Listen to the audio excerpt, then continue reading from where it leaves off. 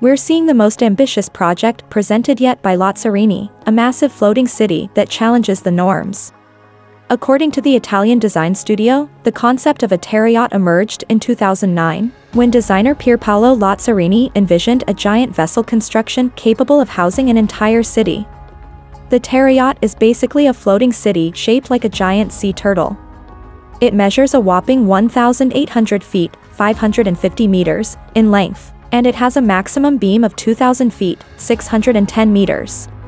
The structure has a giant gate aft that allows vessels to enter this floating city. But that's not all.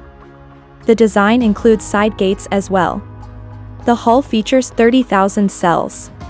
This area serves as an unsinkable floating solution for the basement, which is made up of numerous compartments that are connected to each other via corridors. As for the floating structure, well, given its sheer size, it can host all sorts of facilities.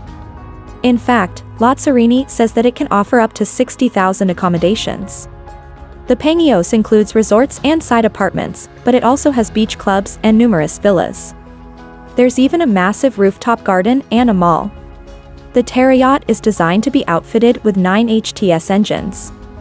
Each motor is fully electric, and it can deliver enough power to make the vessel move at 5 knots, 5.7 miles per hour. It's not much, but keep in mind that we're talking about a giant floating city here.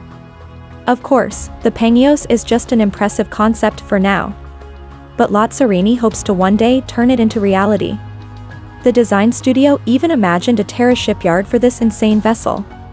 The Pangeos would be launched from a 390,000 sq-meter shipyard in Saudi Arabia,